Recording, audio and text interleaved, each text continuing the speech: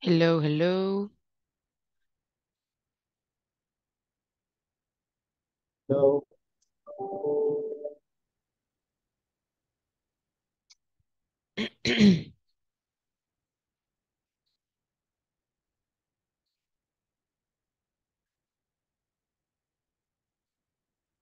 We are going to wait for the others to begin. Today is the last session of this week. We are on session number 5. Um, and we are going to have for 5 days the next week. So we are going to complete 10 sessions the next week. And we are going to be on the last days, nearly the last days. It's going to be very fast. If you can see, time is going really, really fast. And we are going to complete all the topics and all the sessions very quick. Today I'm going to send to you the document in which we are working. Hoy les voy a mandar el documento en el que estamos trabajando, el de Google Docs, para que ustedes ya tengan acceso a la información que hemos estado viendo en estas 5 sesiones que se cumplen hoy. Y así ustedes van a ir entrando al documento cuando ustedes quieran leer la información que está ahí or something like that. So I'm going to send to you later this document when I am finishing my job. I'm going to send to you this document. I will send the link in which you are going to access to the information that we have uh, about the different sections, the different topics, the examples, the exercise, all of that things you are going to have on that document. And also you can see some changes when we are going to begin a new session, because I am going to add some new information or something related to the topic. So you are going to find more things on the document. Vamos a encontrar información nueva de vez en cuando porque se va a ir agregando, ¿verdad? Información al documento y ustedes van a tener libre acceso a ese documento, incluso después de haber terminado la sesión. So, we are going to begin, and yesterday we were talking about prepositions. That was the last topic that we were developing yesterday. I'm going to show you the document, and we are going to continue from that part related to the prepositions. Vamos a continuar con la parte de las preposiciones, que fue lo último que vimos el día de ayer, donde simplemente vimos un ejemplo de las preposiciones, vimos una imagen que aparecía en la plataforma y ahora vamos a conocer más sobre las preposiciones. But give me a second, the document is charging, so we need to wait. So here it is.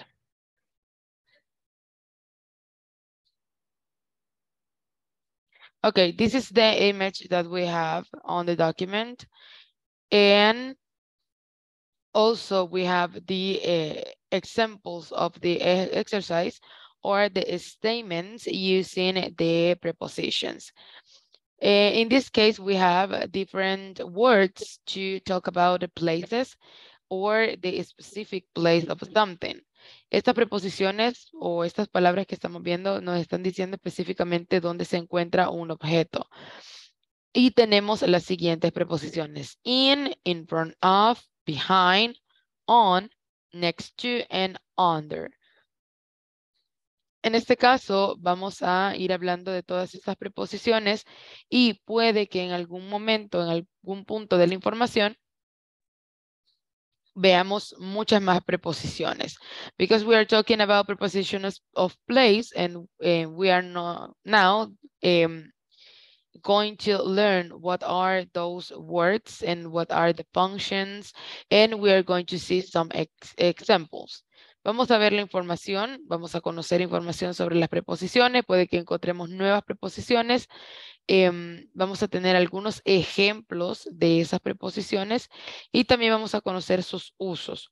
So, we are going to begin with that information.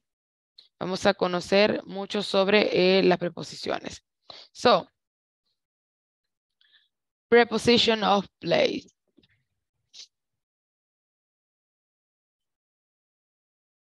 That is the topic, preposition of place. The first thing that we need to know is what are the preposition of place. Necesitamos saber qué son las preposiciones, so we are going to write what are the prepositions, and then we are going to see some examples. So it says that the prepositions of a place express the exact position in which an element, in this case, the elements can be a person, an object, an animal, etc. is found. Ok, las preposiciones del lugar expresan la posición exacta en la que un elemento, ya sea una persona, un objeto o un animal, se encuentra o está posicionado en ese momento. So, that is the main thing about the preposition. Solo nos explica, ¿verdad?, dónde está posicionado un objeto o un elemento exactamente en el momento en el que nosotros lo estamos viendo o cuando estamos hablando de él. So, we have an example.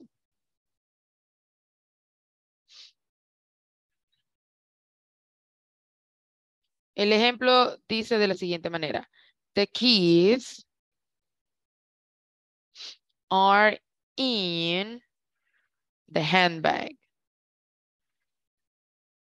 So in this case, we have the preposition in. Esta es nuestra preposición. In. And yesterday we were seeing the position. If we can see this image, we can now identify where is the position. Con el in, that is the first one, sabemos que es dentro. Ahora, en la oración dice, las llaves están dentro de la cartera. Handbags son esas carteras que utilizamos más que todos nosotros las mujeres pequeñas que andamos cargando con la mano. So, that is the example. And also we have another one that says, the dog is behind me because it's shy. Behind.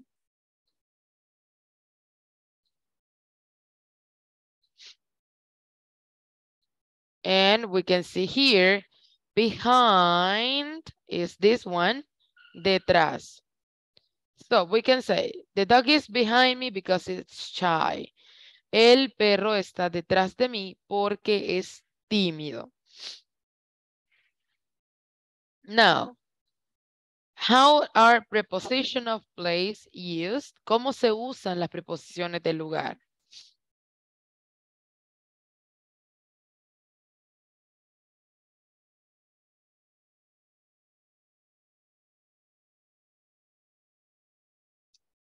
So it says that these prepositions are always placed before the element which expresses where something or someone is. The most common ones are the following. We are going to see what are the most common prepositions that we can use when we talk in English. Primero, la preposición siempre va a estar delante de el elemento al que nosotros queremos expresar dónde está. O en este caso puede ser, yes, we can say that it is in the middle. En algunos casos lo podemos poner en medio del elemento que estamos buscando y de la posición exacta en la que está. Y ya vamos a ver la lista de preposiciones más comunes. So, it says,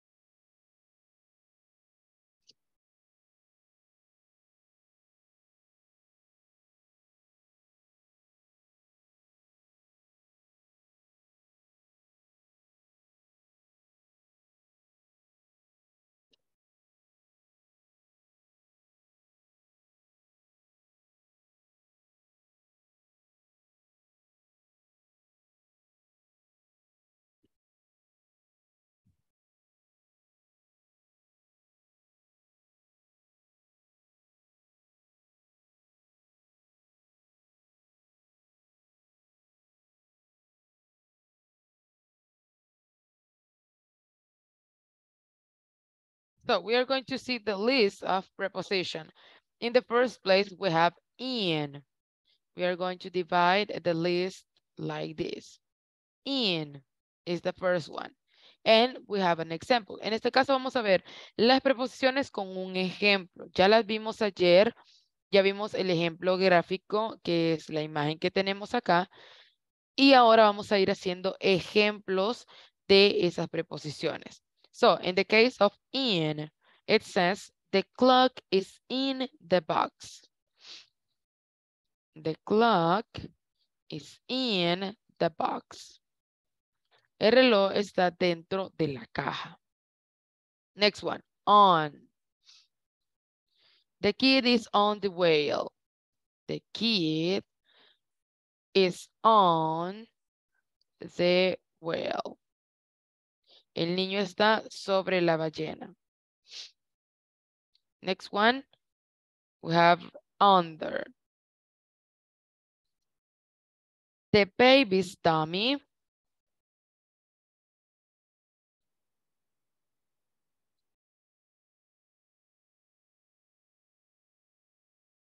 is under the table. El chupón o chupete o ese objeto que utilizan los niños o el pacifier, lo podemos llamar pacifier, dice que el chupete está debajo de la mesa. Next one, next to. The cinema is next to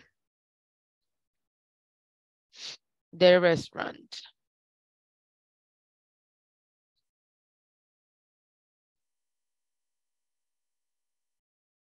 El cine está a la par del restaurante. In front of.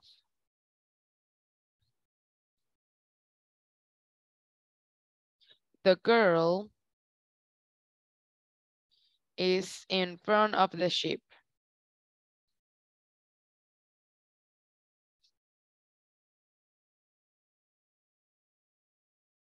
La niña o la chica está enfrente de la oveja. Next one, behind. The boy is behind the curtains. El niño o el chico está detrás de las cortinas. Next one, we have another one, between. Between. My car is between those two trees. Mi carro está en medio de esos dos árboles. En este caso, we are going to see another one that is not on the list that we have on the image. Vamos a ver algunos otros que no están en la imagen, pero vamos a ir conociendo más preposiciones. Esta es una que no aparece ahí.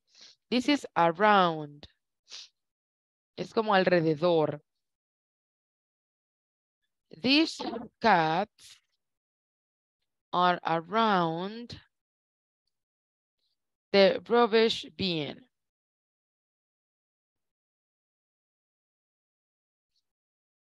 Podríamos decir que los gatos están alrededor del bote de la basura. Then we have above.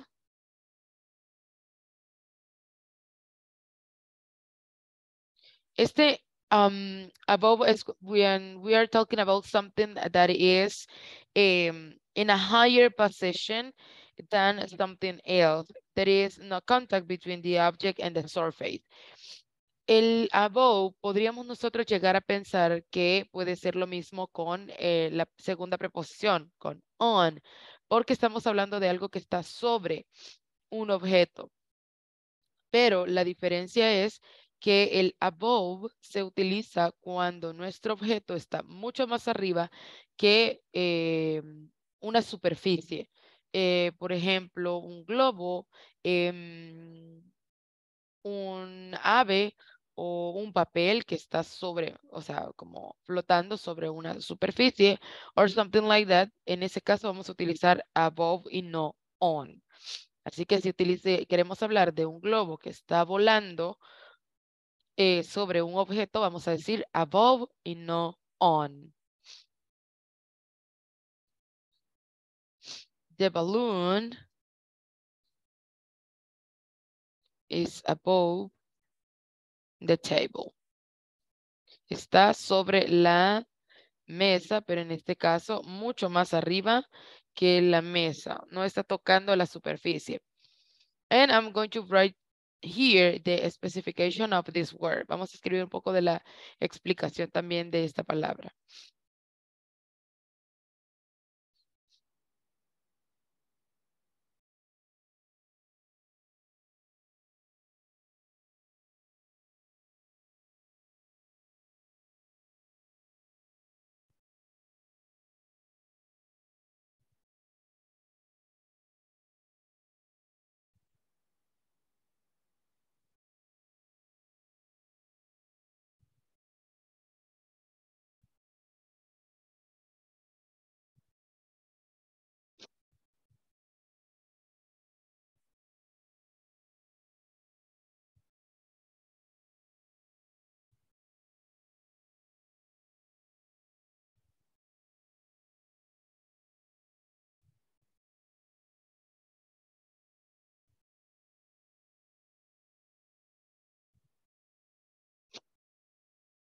So that is the explanation. In this case, it is going to appear like it is incorrect, but it's that because of the explanation. Nos va a parecer así como que estuviera incorrecto, pero es por lo mismo de la explicación, porque estamos diciendo que utilizamos above y no on. Y aquí nos pide que lo cambiemos, pero that is not wrong. It is just for the explanation. So we have another one. Below. And also,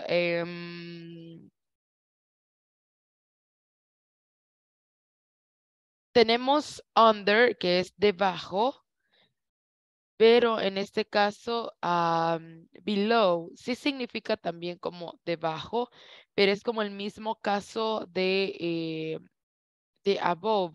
En este caso es cuando algo está en una posición mucho más baja y no hay contacto con el objeto y la superficie.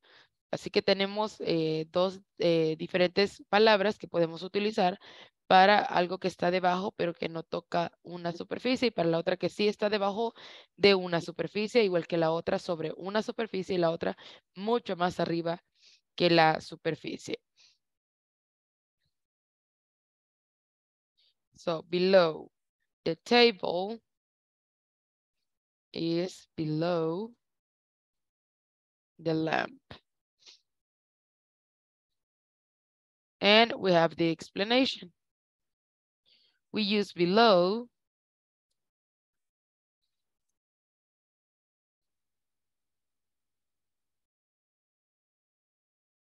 when something is in a lower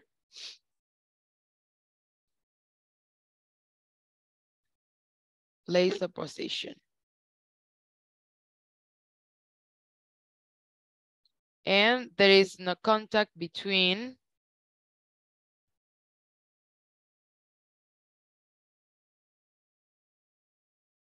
the object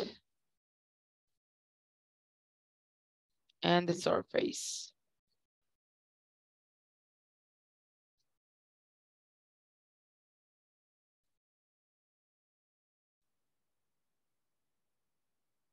En este caso podemos decir, pero la lámpara está tocando la mesa, porque dice the table is below the lamp.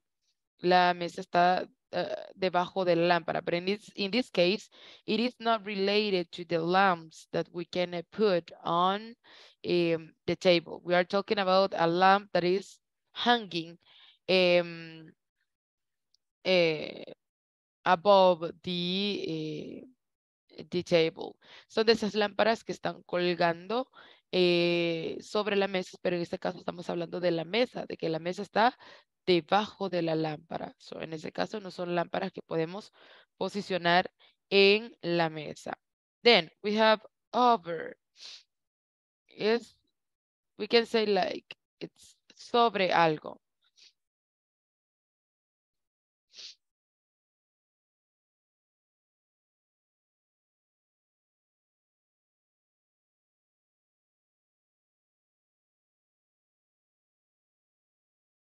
The athlete is jumping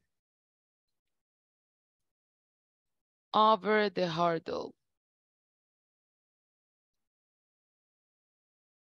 Es como que el atleta está saltando sobre el obstáculo. And we have another example. She's wearing a shawl over her dress.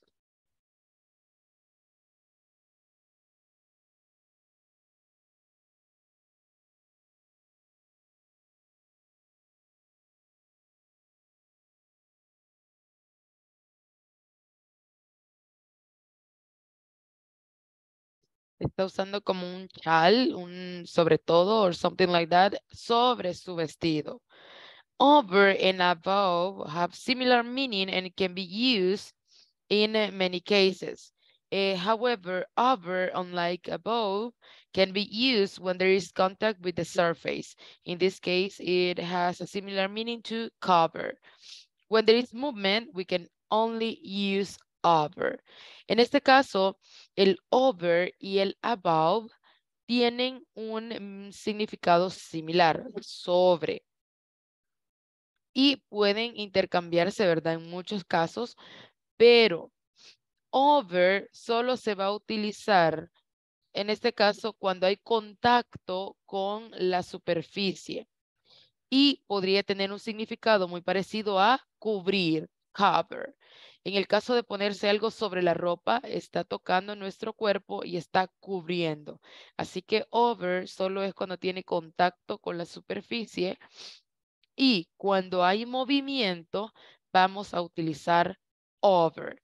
En el caso del atleta, no podríamos decir is jumping above, porque no está volando, sino que solo está saltando sobre la superficie y hay un movimiento. Then we have among.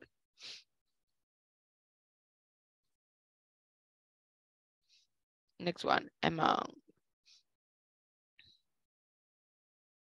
Este es muy parecido a between, pero en este caso es cuando hay más de 3 personas. Between es cuando tenemos solo 2. En among es cuando tenemos más de 3, cuando hay un grupo extenso de cosas o de personas. Así que tiene el mismo significado que between, solo que la cantidad de personas o de objetos es diferente. Then we have the rabbit is among the boxes.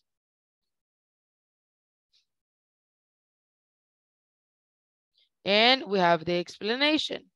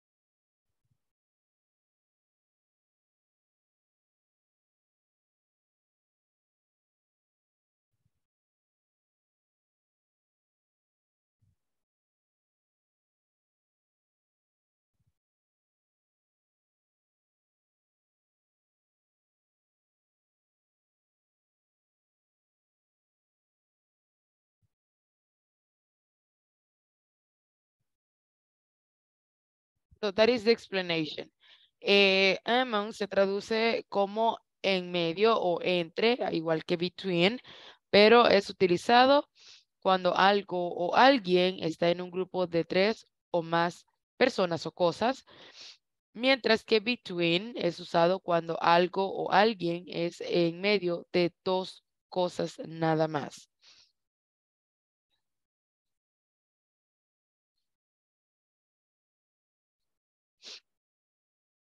Now we are going to make a little example or exercise.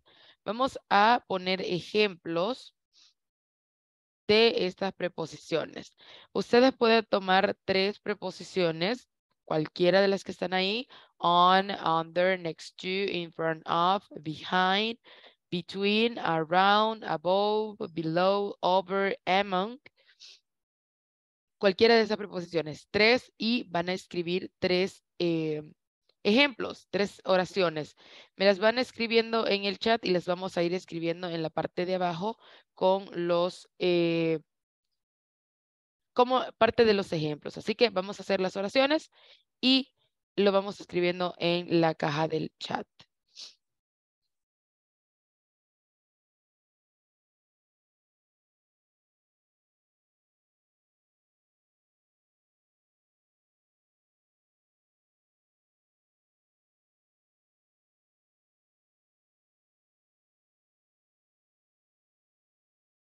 Someone said that it is a game called Among Us.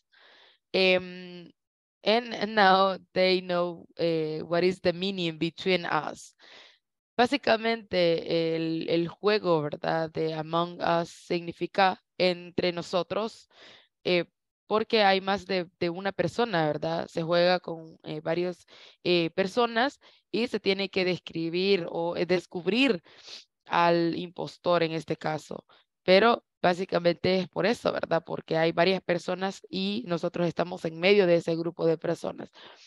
E incluso el impostor está en medio de ese grupo de personas. Así es como van cayendo, ¿verdad? A los nombres de muchas cosas que aparecen en Internet. And that is a very good example of meanings.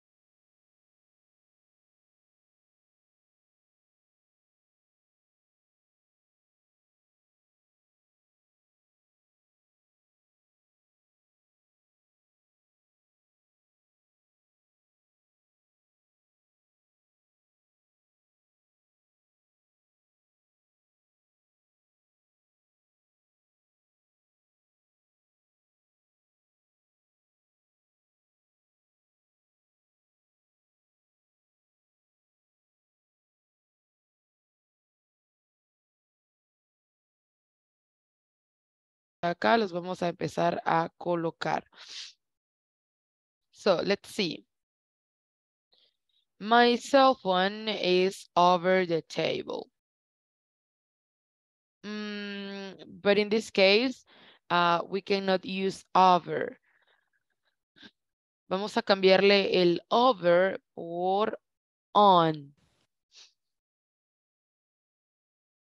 Porque no hay movimiento, o sea, no está en movimiento el teléfono, a menos que lo tiremos, ¿verdad? My cell phone is on the table.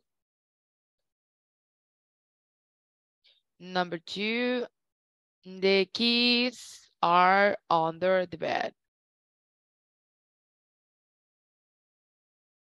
Porque son plurales.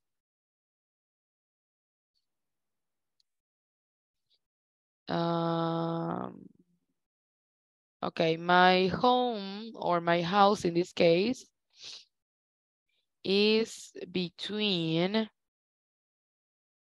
the mountains. Le vamos a cambiar a mountains para que pensemos que son dos. Next one.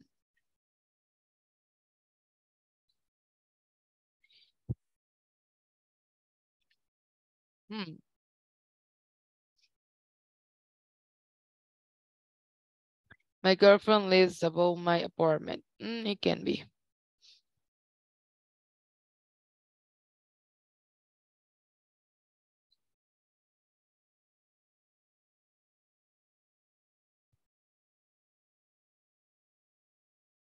Next one.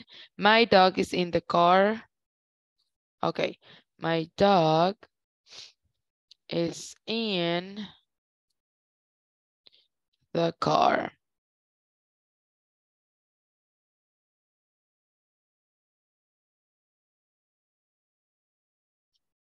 Ready to travel.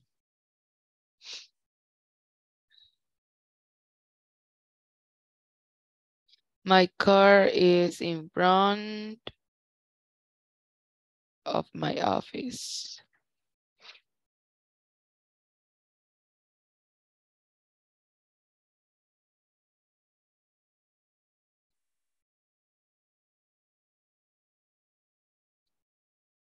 My laptop is on the table.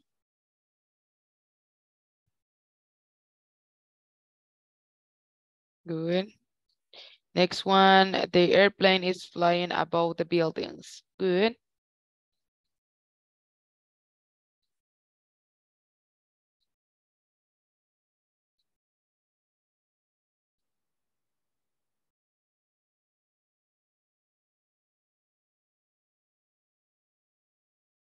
My car is among these 4 cars.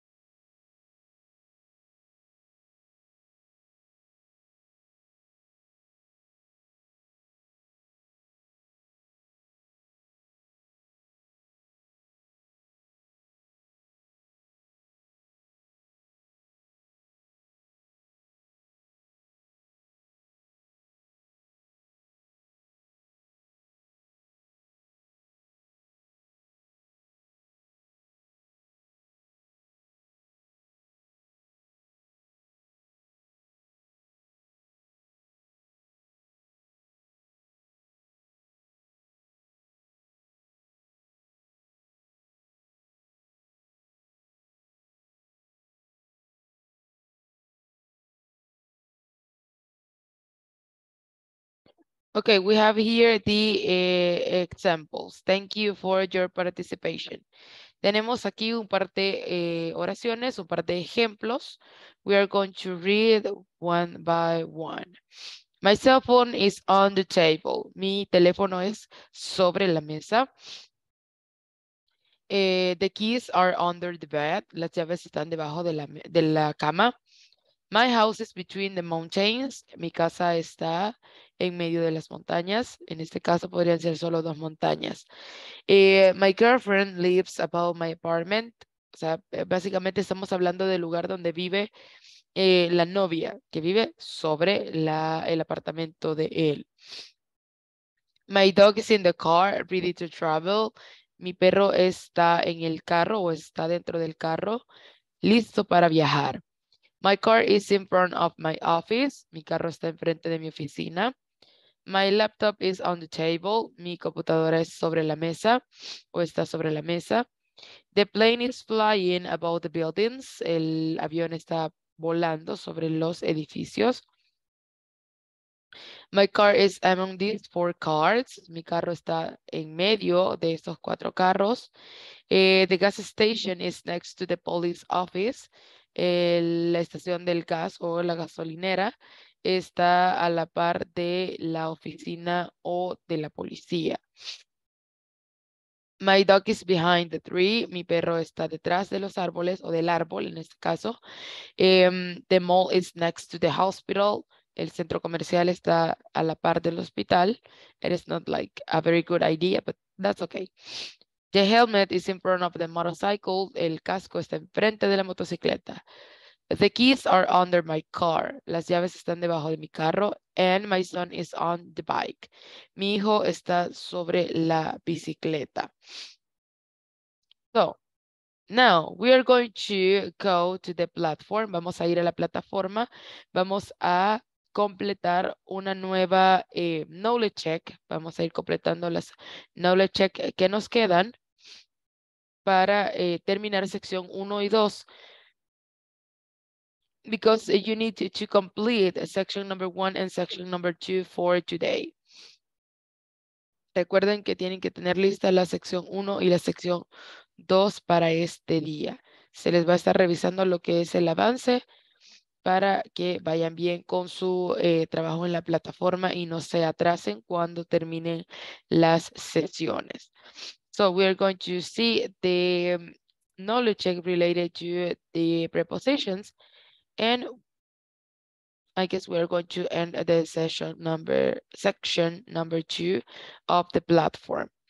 But give me a second, it is charging.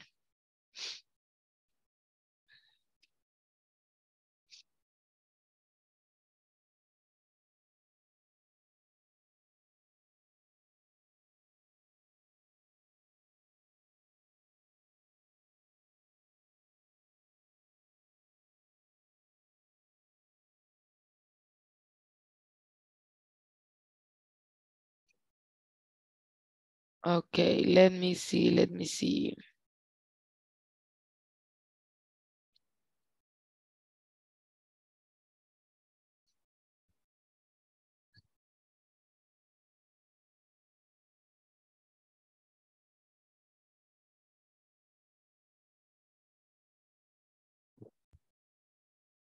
Okay, there it is.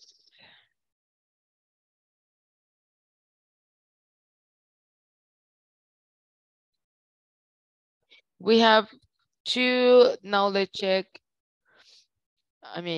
No, we have just one knowledge check left in this section. Vamos a tener solo un knowledge check para terminar lo que es la sección número 2. But first we are going to, in this case, it is related to share information about the location of other people's object. Es sobre dar información acerca de dónde están posicionados los objetos de otras personas.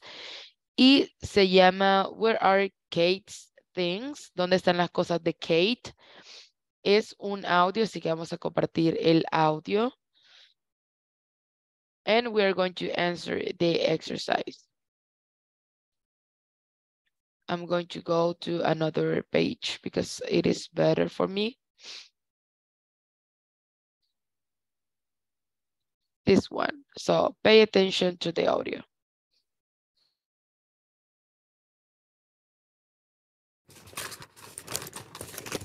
Where are my earrings? Are they on the table? No. Oh, here they are, in my purse. Now, where's my watch? It's not in my purse. Where? There it is, in front of the television. Oh, of course. Thanks, Joe. Let's see. My sunglasses. Where are they? Next to my watch? No. Are they behind your purse? No, they aren't. Oh, they're on the chair. Great. Now, I just need one more thing. My address book. It's probably on the table. No, it's not. It's under the table. Okay, we listen the audio and now we're going to read the questions and we are going to listen again the audio and then we are going to answer. Vamos a leer las preguntas, vamos a volver a escuchar el audio y vamos a ir dando respuesta. Question number 1. Where are Kate's earrings? ¿Dónde están los aretes de Kate? Where is Kate's watch? ¿Dónde está el reloj? Luego, where are Kate's sunglasses? ¿Dónde están los lentes de sol? Y por último, where is Kate's address book? Vamos a volver a escucharlo y ya luego ustedes me ayudan con la respuesta. So, let's go to listen again the audio program. Where are my earrings? Are they on the table? No. Oh, here they are, in my purse. Now, where's my watch? It's not in my purse. Where? There it is, in front of the television. Oh, of course. Thanks, Joe. Let's see. My sunglasses. Where are they? Next to my watch? No. Are they behind your purse? No, they aren't. Oh, they're on the chair. Great. Now, I just need one more thing. My address book. It's probably on the table. No, it's not. It's under the table.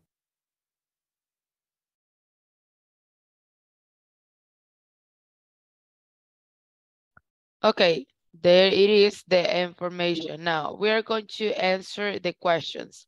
Number 1, where are Kate's earrings? In the purse. In the purse, good. Number 2, where is Kate's watch? In front In of front of television. Okay. Next one, where are Kate's sunglasses? the chair. On the chair, good. And the last one, where is Kate's address book? On the table. Under the table. Let's see. Okay, they are all correct. Todas están correctas. The first one, where is Kate's earrings? In the purse. Number 2, where is Kate's watch? In front of the television. Where are Kate's sunglasses? On the chair. And the last one, where is Kate's address book? Under the table. Excellent job. Muy bien, ahí es, en esta parte terminamos lo que es la sección número 2. Ese es el último knowledge check que tienen que realizar para tener completa la sección 1 y la sección 2. Now, we are going to enter the section number 3. We are going to see what is the first topic because we have a kind of 14, something like that, minutes to see what is the next topic that we are going to develop, and we are going to begin now with the section number 3. Vamos a entrar a lo que es la sección número 3 y vamos a ver cuál es el primer tema que vamos a trabajar en esta nueva sección. But I think that we are going to listen a conversation related to a specific place. Primero vamos a iniciar con la lección número 1 de la sección número 3. And we are going to listen a conversation that is called, Are you from Seoul? Vamos a escuchar una conversación que se llama, ¿Eres de Seúl? And we are going to make a review of the yes, no questions and WH questions with we are going to learn in this topic. Ya hemos hablado de las yes, no questions, de las preguntas que podemos hacer con el verbo be, cómo responder sí o no, positivo o negativo, pero también vamos a hablar de las WH words o WH questions, cómo crear preguntas con estas WH words. Así que básicamente nosotros nos vamos a enfocar más en las WH words que en las yes, no questions, porque podríamos hacer un pequeño review, pero es más que todo la información de las WH questions. So, vamos a comenzar con la conversación, donde vamos a ver algunos ejemplos de preguntas. Y ya vamos a ir tomando como ciertos datos de esas preguntas. So, let's go to the platform again and we are going to listen the conversation. In this case, we are going to listen twice. We're going to listen this conversation twice, and then we're going to see some things that we need to know about this kind of questions. So let's go.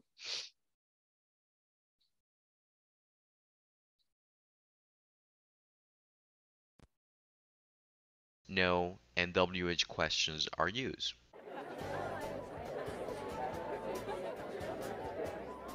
Are you from California, Jessica? Well, my family is in California now, but we're from Korea originally. Oh, my mother is Korean, from Seoul. Are you from Seoul? No, we're not from Seoul. We're from Daejeon. So is your first language Korean? Yes, it is.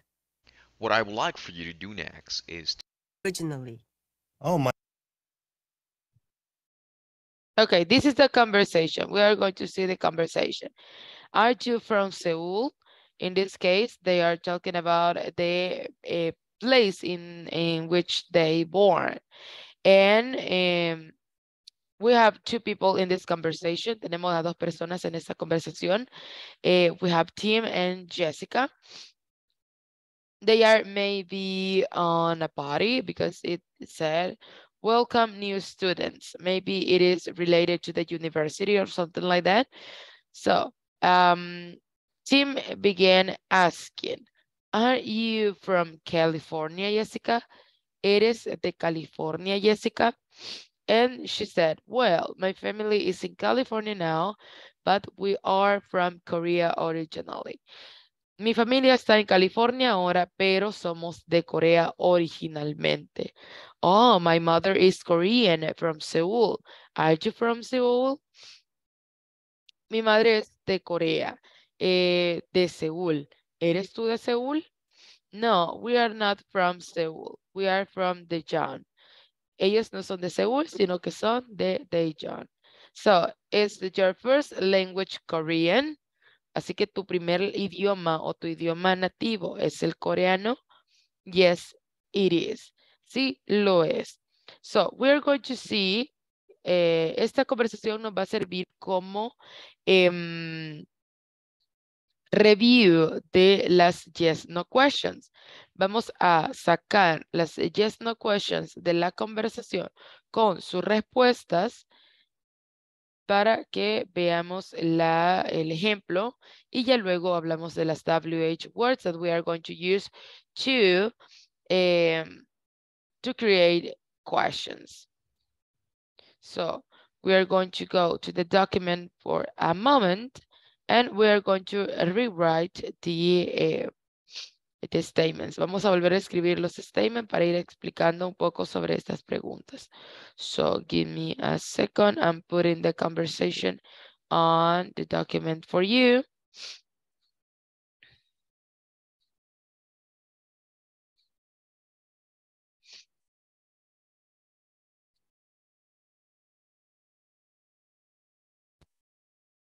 So here we have the conversation. And we are going to have questions. Number 1, are you? Comenzamos con el verbo to be. Are you from California?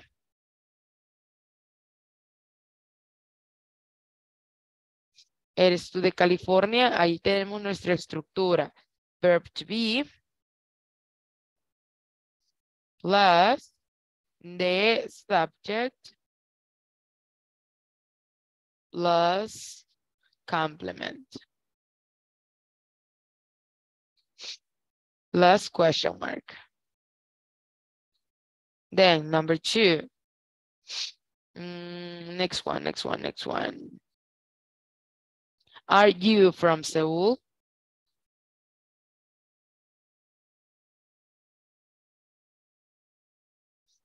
Again, the same structure. Verb to be, subject, complement, question mark.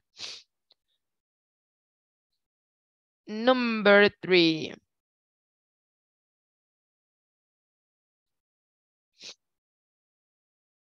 Number 3. In this case, it is kind of different because we have so. But then we have is. So is your first language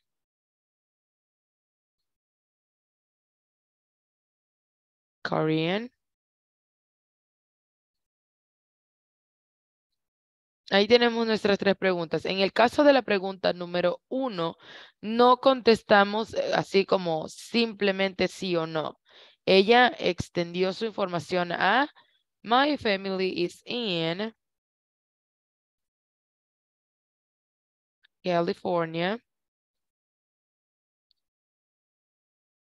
but we are from Korea.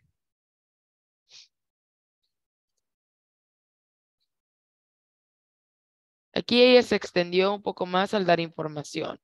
Then in the next one, number 2, are you from Seoul? Ahí ella respondió, no, we are not from Seoul.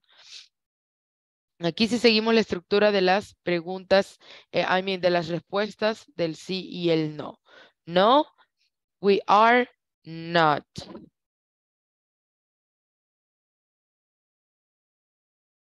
Y luego agrega from Seoul. And it says we are, está aclarando. We are from Daejeon.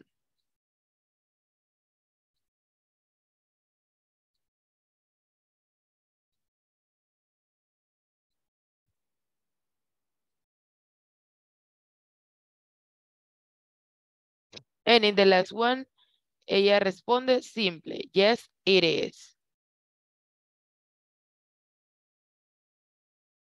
Y aquí igual podemos ver 3 tipos diferentes de respuesta. And the first one, she add a lot of information related to the place in which she lived. And the second one, it is the basic way to answer a negative question, but also she add more information. She's clarifying the information and giving some details about the answer. And in the last one, we have a very, very simple and short answer.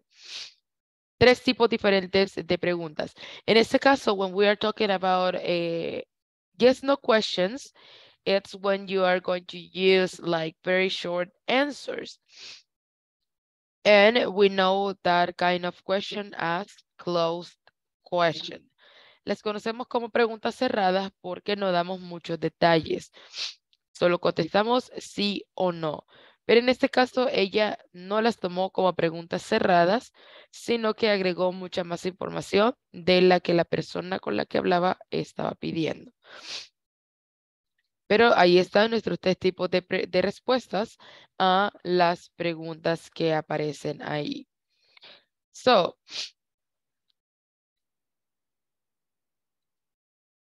ya vimos cómo creamos nosotros nuestras preguntas con el verbo to be. Ya tenemos nuestra estructura here. That is the structure to create questions with the verb to be. That in this case is the verb to be plus the subject plus the complement plus the question mark. But in the case of the WH questions, what is the structure that we are going to follow, or what are the different things that we need to know about that topic? In las WH words, we are going to see a lot of information more. Tenemos diferentes tipos de WH words. Tenemos varias palabras que utilizamos al inicio de nuestras oraciones, que son conocidas como las WH words, porque llevan una W, una H. We can find words like how, but if you can see, they use the same structure, the WH and the H. Así que todas esas palabras que llevan WH en algún sentido, las vamos a utilizar para formar nuestras preguntas. In this case, the WH questions are a group of questions that have the WH words, but how it is also included in that list. Vamos a dejar solo la lista de palabras que podemos utilizar para crear WH questions. Vamos a poner las WH words y sería lo último. Y el lunes terminaríamos el tema de las questions with WH words. So here we have a list of words. The number one is what, que ustedes ya conocen el significado de estas. ¿Qué o cuál?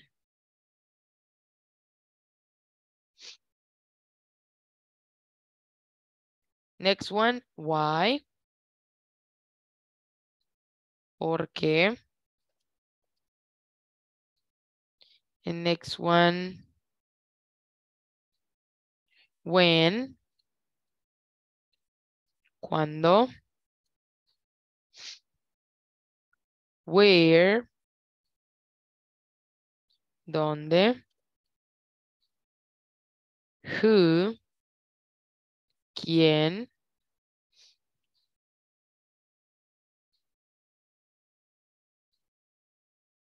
Which. ¿Cuál?